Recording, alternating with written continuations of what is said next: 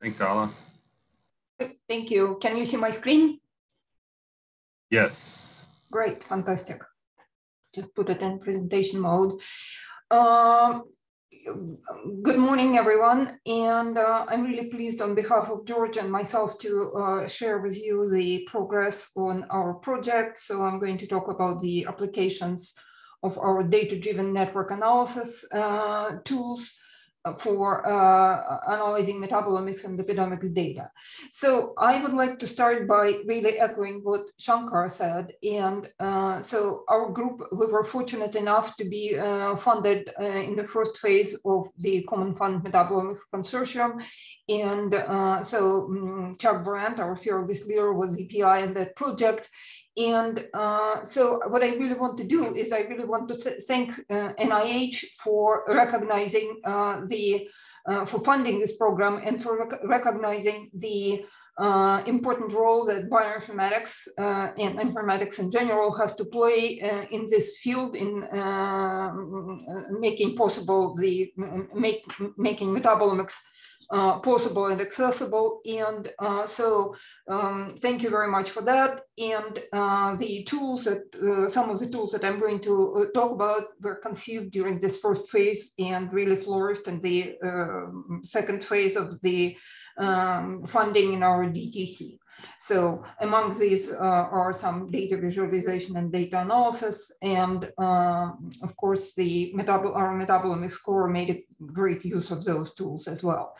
So this is familiar to all of you, or some version of this or another. This is just to point out that this is a metabolomics data analysis workflow, and this is to point out that we're concerned with the later stage of analysis right here. So just like a couple of other groups here who presented, we sort of always thinking about the biological interpretation of the data and pathway analysis and pathway mapping with all the benefits and limitations has been really sort of the focus of many efforts in this area. And what we are trying to do, we're really trying to look beyond these biochemical pathways. Right, and so why do we need to do that? I think we all know that. So really the goal is to be able to put the this high content data into the biochemical context and be able to visualize data in a variety of different ways that make it possible to generate to make inferences and generate biological hypotheses. And so I think I will echo something that Shizao really talked about on the first day to reiterate some of the issues with traditional pathway mapping for metabolomics.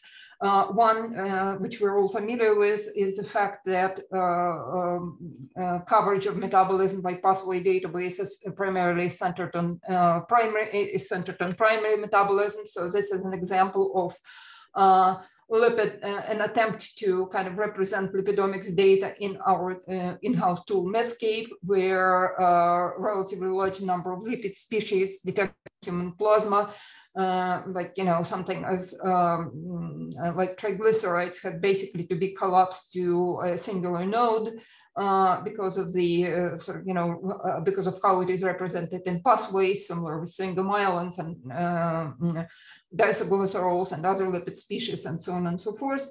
And so the other issue, obviously, issue with pathway mapping is the presence of non-human metabolites. It can be bacterial metabolites, they can be exogenous metabolites that originate from nutrition or any environmental sources and so on and so forth. And obviously, that's the same problem that Mamicho was developed to address, was being able to deal with unknown compounds.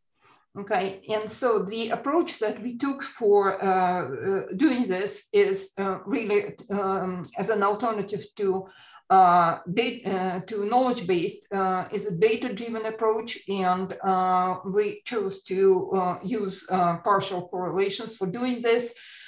So I'm really not going to focus much on the algorithms today, because we talked about the algorithms that we developed and we're using in our tools before, and these have been published, so all the details are available. I'll just highlight the advantages of using partial correlations compared to, for example, Pearson's correlations. So so what we want to be able to do, we want to be able to infer direct relationships between metabolites, as is shown here on this stool example. And in order to be able to calculate partial correlation network, you really have to be able to regress each metabolite on all other metabolites in the data sets, and then save the residuals. That's one way to do it, and calculate correlation coefficients between the residuals.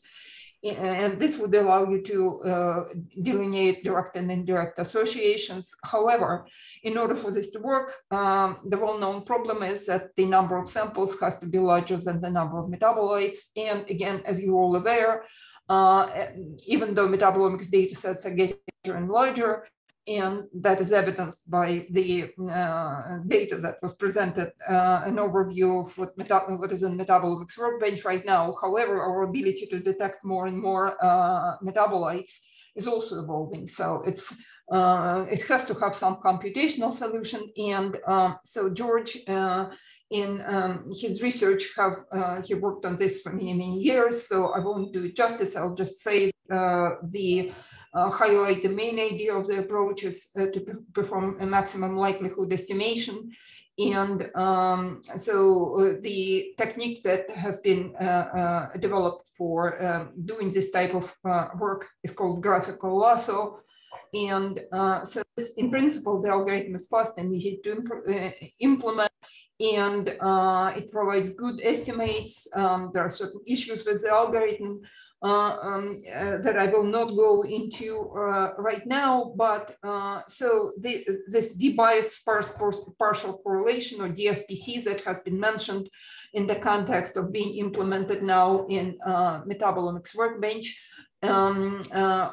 We implemented this also as part of our tools. So this is a Java-based, standalone Java-based interface that is called Correlation Calculator. It's freely available, can be downloaded.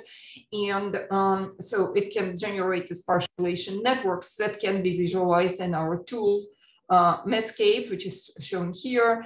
So Medscape is an app for Cytoscape, and so I checked as recently as 2 days ago. We had something in order of 45,000 downloads.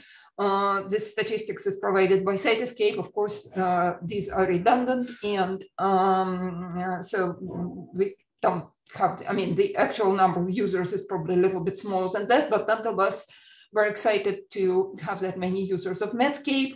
I should mention and give credit to Bill Duran, who is the developer of this tool.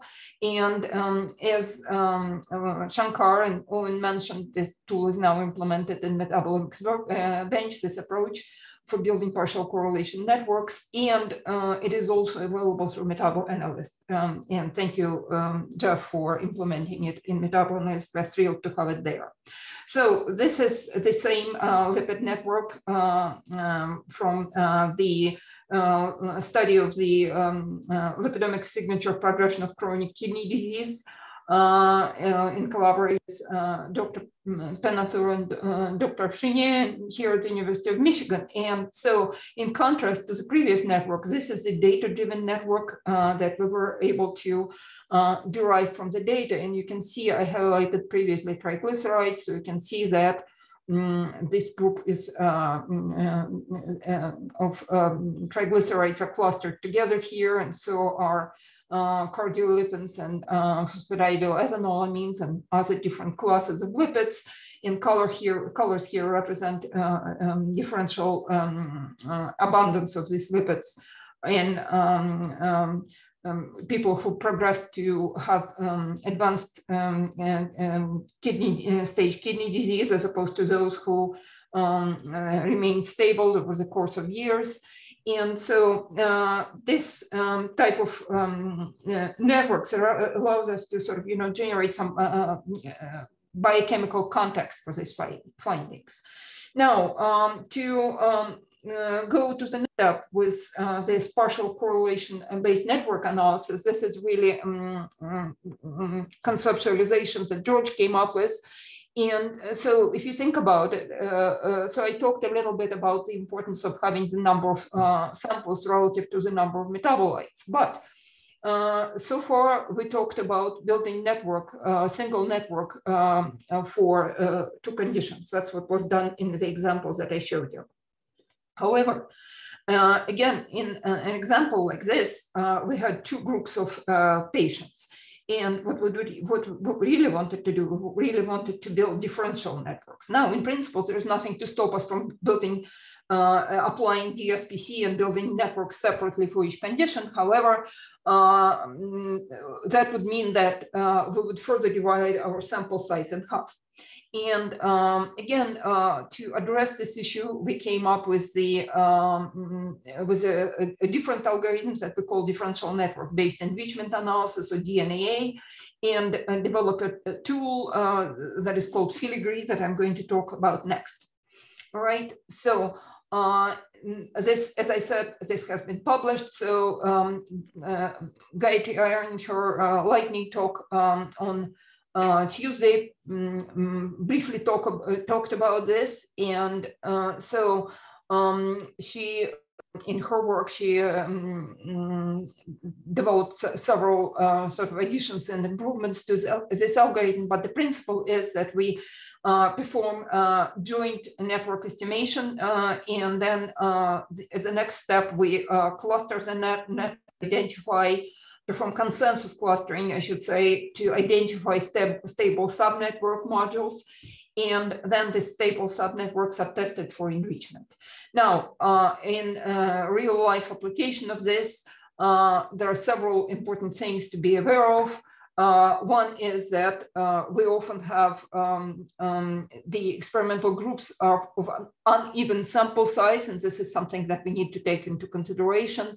And the other issue is that, for example, lipidomics data sets in shotgun lipidomics basically can measure in human plasma up to 800 or more lipids, different lipid species. And so what we wanted to be able to do, we wanted to, the algorithm to allow us, if we choose to collapse some of the individual single metabolites into a singular feature. And that was implemented in this version of the algorithm in this tool. So filigree is a user-friendly tool implemented in Java. This is the interface. And so I have to give credit again to Bill Duran and Jen Wigginton for the who are the developers behind this tool and implemented it beautifully. And so the scope of application of filigree is you can use it to analyze targeted, untargeted metabolomics data, and importantly lipidomics data. And so the objectives are really to identify highly interconnected metabolic modules and derive mechanistic insights from the data, and also to be able to test this metabolic module association with phenotypes of interest with different phenotypic outcomes.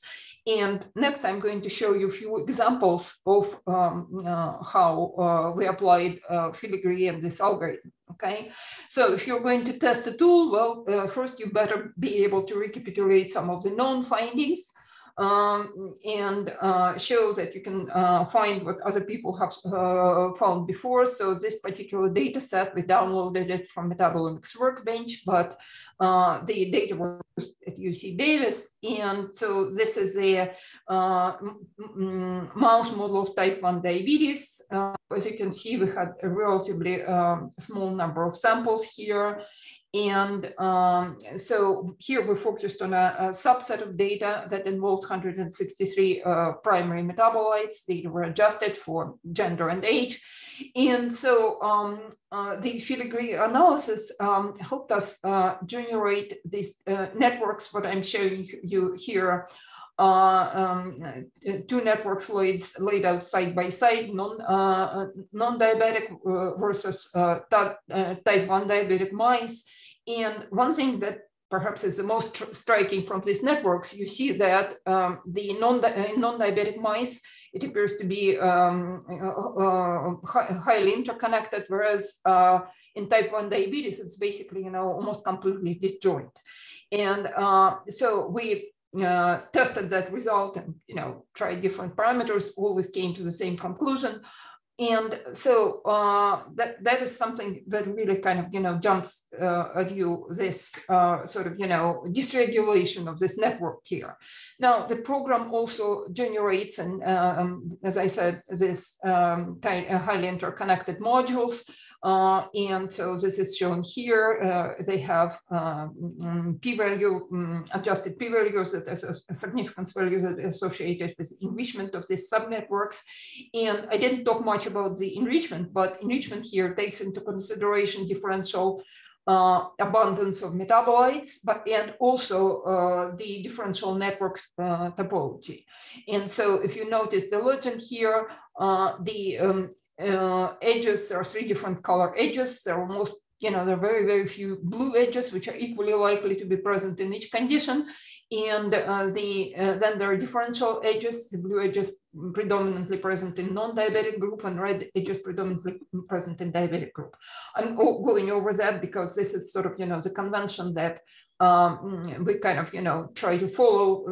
I try to follow through other examples as well. And so with sort of, small exception of one most significant subnetwork here, as one,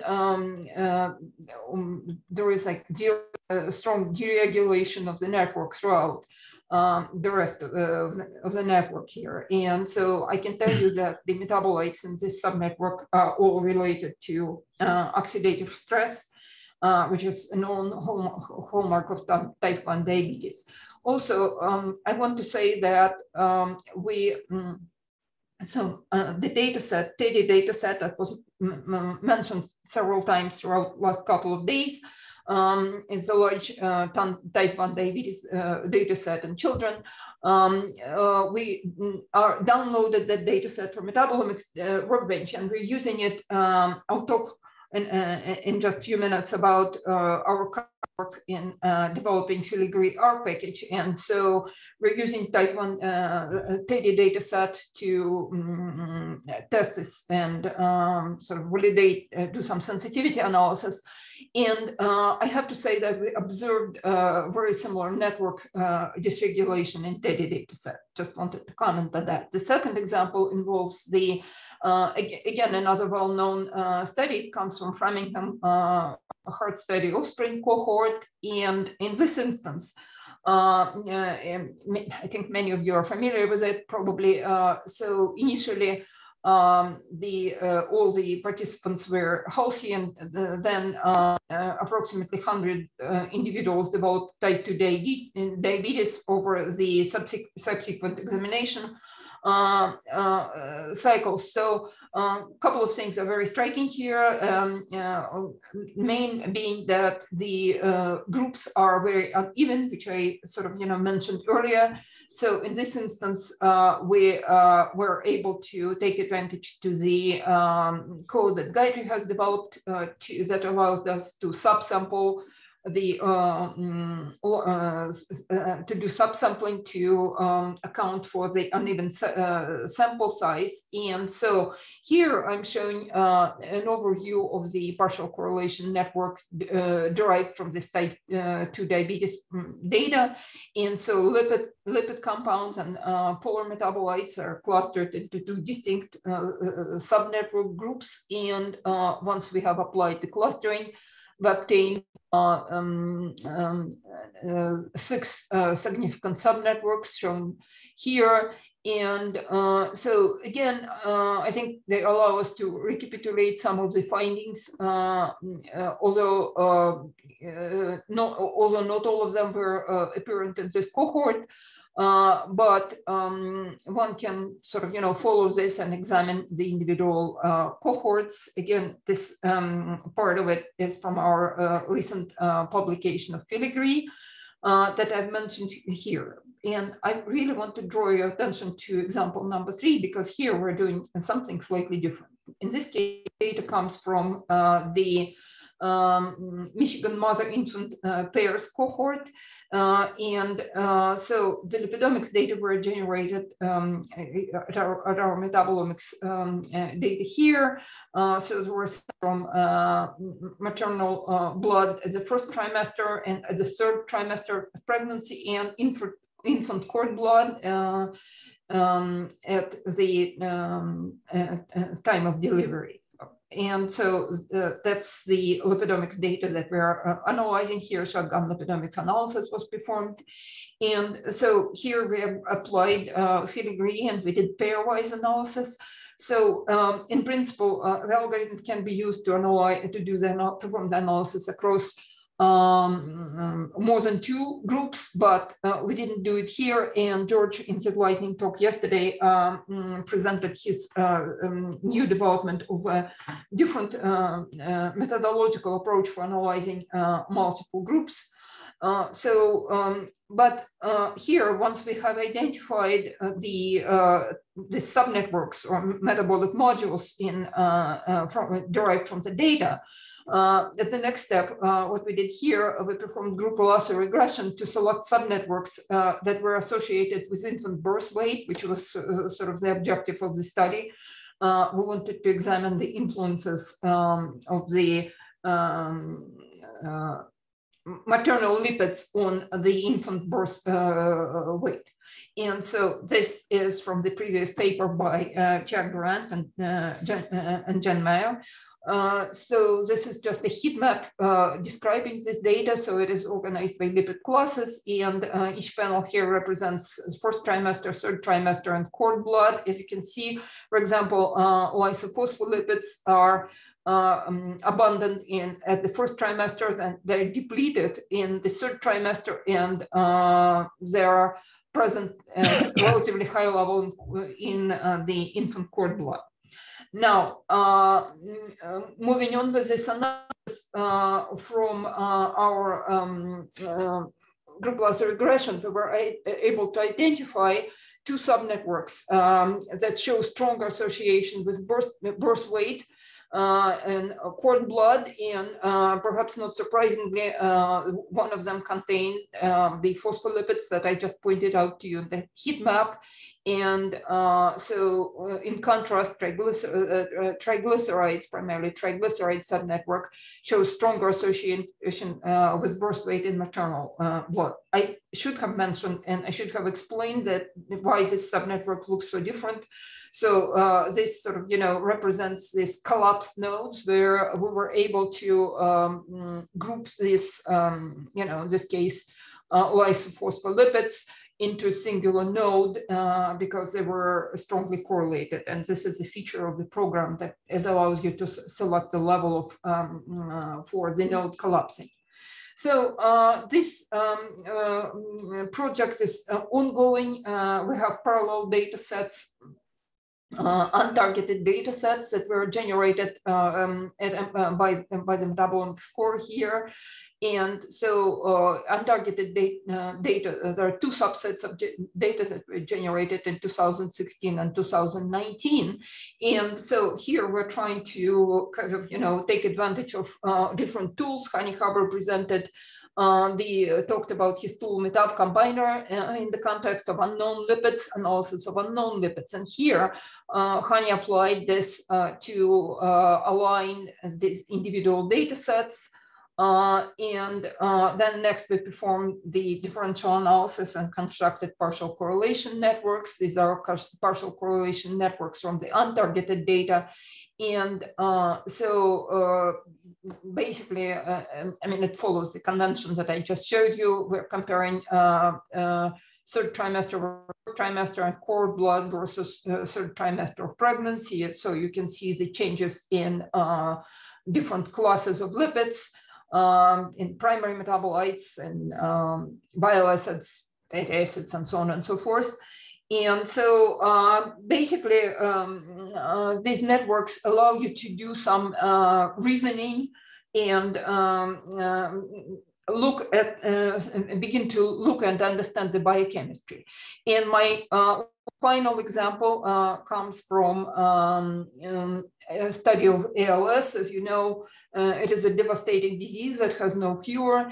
And so in our recent paper published in Brain, we also looked at data from 2 cohorts. And so the samples are very precious. So this is the largest metabolomic study in ALS to date.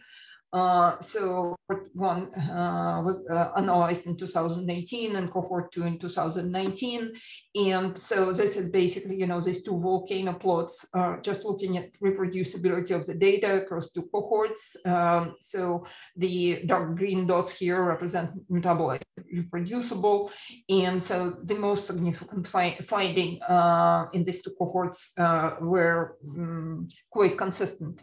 And so this is the overall workflow of the study for both cohorts 1 and 2, performed a number of different tests to identify significant metabolites from these different models and compare the overlaps in metabolites, which I kind of alluded to here, and also to use traditional enrichment analysis to look at the pathway overlap. And I think I'm showing that next here. So what you can glean from this very quickly is that metabolomics data was particularly concordant with respect to various lipid subpathways here, right? So, and this one here on this. Next, but the real question we want to answer is, can we merge these 2 cohorts, and can we take advantage of increased sample size to be able to apply our partial correlation network analysis? And so this is the work that Hani actually did by combining these data sets, which is shown here in PCA plots, quite consistent. And so this is an overview of 2 of the most significant, not the most, but 2 of the significant subnetworks, most interesting, I should say, subnetworks that were obtained with this analysis. Sphingomyelins has been implicated in ALS previously. And so you can see that the algorithm quite successfully groups related lipids. And so in the second subnetwork, there's a number of different phospholipids that are colored by class here, according to this legend. And so I think the other thing that I kind of want to stress here, you can see that while I'm talking about data-driven analysis, I really, try to emphasize bringing in the information about chemical classes and prior information about pathways here. Okay, and this proved to be quite valuable in this analysis. So in summary, I would like to say that data-driven networks really allow to probe deeper into the data, and they provide a viable alternative to a traditional pathway analysis. And so this can really be used for the analysis of lipidomics data and untargeted data. And the sort of, brief footnote here is that unknown compounds can certainly be included in the analysis, and we have done that on many occasions, but it is very important to manage the annotations and take care of the data redundancies and really perform data reduction very carefully in order for this to be successful, because the correlation-based methods are likely to identify adducts and fragments and other degeneracies in the data that have been missed perhaps by the annotation software. And then I cannot emphasize enough the need to incorporate prior knowledge into this analysis. And I would like to, my concluding slide is basically, so this is sort of, current state of events. and some work in progress. So I described a couple of different tools to you and a couple of different algorithms that these are both user-friendly Java tools, which are suitable for new users, beginners. We're currently working on the filigree R package. This is the workflow that will combine the workflow of these tools into one R package. And so it implements a faster version of GLAS algorithm. And it will be parallelized and streamlined. And I think we'll be able to keep up with the larger data sets, and perhaps will be much more suitable for expert users, those who are familiar with R. And in both cases, data can be visualized in Medscape and a variety of different programs. The output is just basically a file of nodes and edges that contains the information that can be imported into any data visualization tool. And we're currently working on extrapolating some of these methods into multi-omics integration, which Gayatri I talked about in her lightning talk on the first day. And so I would really like to conclude by acknowledging all the people who worked on this project and who contributed to this project. George and myself are the PIs. Chuck Grant is our co-investigator and invaluable collaborator on this. This is the team. I've mentioned some names throughout the project. Others have contributed greatly, and past contributions from people who were working with George at the time, his students. And the MRC2 Metabolomics core. And last but not least, I would like to acknowledge the funding for the project that comes really from both our DTC project and from the CIDC project, because Metab Combiner software was funded by that. And I'll stop there. And if I have any time left, I'd be happy to answer any questions. Thank you very much, Alla.